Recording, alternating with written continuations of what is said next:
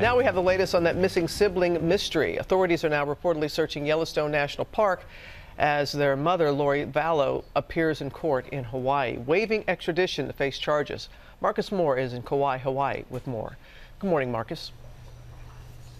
Oh, good morning, Robin. This was somewhat of a surprise development. Lori Vallow deciding to forego fighting extradition, instead to head back to Idaho to face those charges in connection with her missing kids.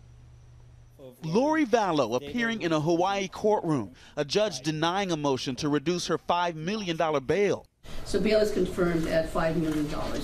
Dressed in an orange jumpsuit and sandals, Vallow spoke softly as she answered the judge. She also gave up her fight on extradition back to Idaho. That could now happen in just days. You understand that you and your attorney have the right to test the legality of the arrest? Yes. After the hearing, Lori's husband, Chad Daybell, was spotted with a moving van outside of the condo he and Vallow have been renting. Lori has been behind bars for a week now, facing criminal charges related to the disappearance of her two children in Idaho, 17-year-old Tylee Ryan and 7-year-old JJ Vallow, who have not been seen now or heard from since September. Meanwhile, authorities in Idaho are building their case against Vallow. Court records show subpoenas were issued to the owner of the Hawaiian condo they're staying in. Authorities also seeking records from both a resort in Kauai and the elementary school JJ attended for just a few weeks last fall. Investigators are also reportedly planning to search Yellowstone National Park for any sign of Tylee.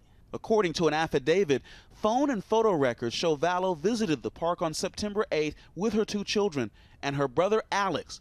Police say this is the last time they can find any record of Tylee being with Lori Vallow. This doorbell camera image obtained by East Idaho News shows JJ playing a week later outside Vallow's Idaho home and is believed to be the last known image of JJ.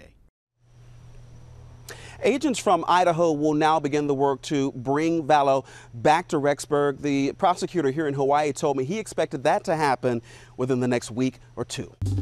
Well, hey there, GMA fans. Robin Roberts here. Thanks for checking out our YouTube channel. Lots of great stuff here. So go on, click the subscribe button right over here to get more of awesome videos and content from GMA every day, anytime. We thank you for watching, and we'll see you in the morning on GMA.